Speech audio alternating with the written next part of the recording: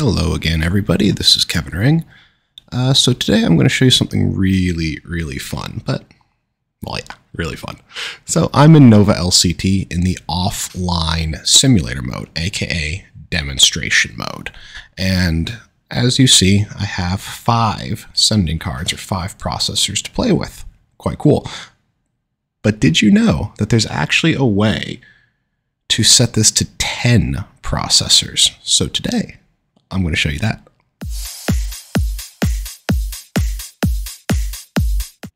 All right. So this is going to involve a little bit of XML configuration. So as a result, I'm going to keep everything in 4K. I'm going to do this quite slow and very deliberate with my actions. So first thing I'm going to do is I'm going to go to my Start tab and go to my NovaLCT shortcut. This will be under Novastar. And I'm going to right-click NovaLCT, go to More, and go to Open File Location. This will now navigate to the location of the shortcut. So on the shortcut file, I'm going to right-click and say Open File Location. This now takes me to App Data, Roaming, Novastar, NovaLCT Bin.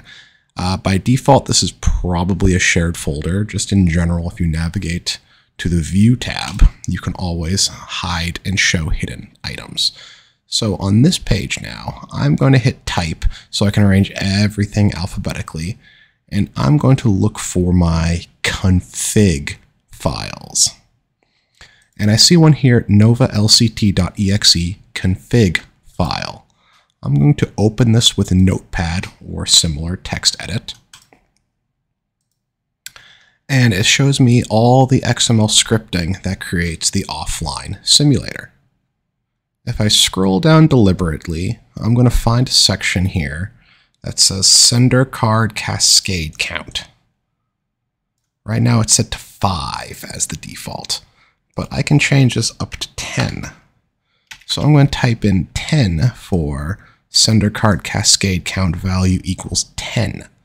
And I'm now going to, before I hit save, I'm going to make sure NovaLCT is closed down, or else I'd have to do this again. So NovaLCT is now closed down, value 10, and I'm going to hit save. Now I can reopen NovaLCT. And I'm going to log in as a demonstration user, which remember the password is admin, A-D-M-I-N. I'll go to my screen configuration page. I'll go straight to screen connection.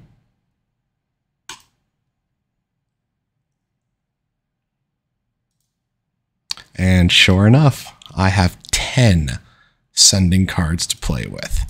So this is a really great manipulation you can do, so you can now pre-build your shows, test, work, and play with the power of 10 cascaded processors. I hope you found this tutorial useful. Feel free to pause on the frames, go in slow, find the script. If you have any questions, leave me a comment, and as always, like, subscribe, and everything else, and we'll see you around next time.